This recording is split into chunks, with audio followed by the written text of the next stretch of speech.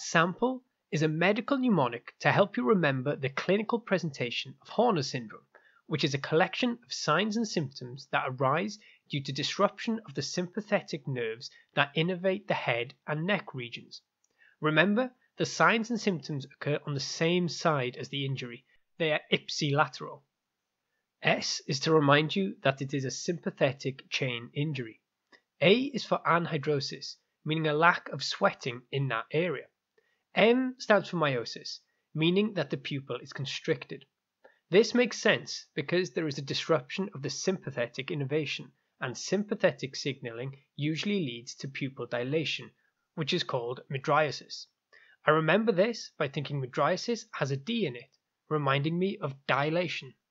Next we have P for ptosis, which is a drooping of the eyelid.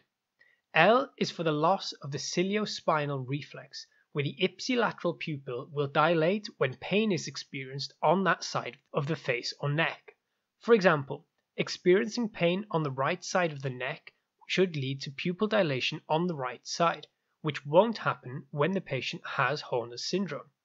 You can test this out yourself with a mirror and by rubbing the back side of your neck and watching for a response. Finally, we have E for inophthalmos, which is a posterior displacement of the eyeball. Basically, it sinks back further into the head.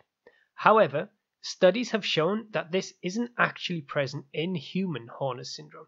It's just an illusion due to the ptosis.